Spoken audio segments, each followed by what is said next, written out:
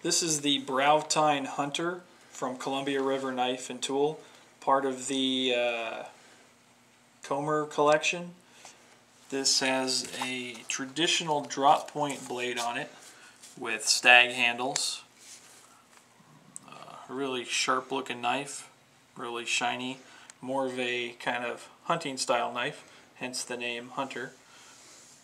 It does come with a leather sheath here that's kind of embossed with these little logos around it, a strap around it, decent stitching here. It's configured, looks like probably for about 1.5 inch belt.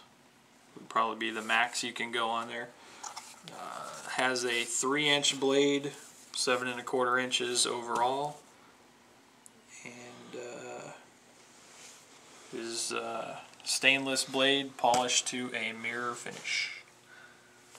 That's the Tine Hunter from Columbia River Knife and Tool.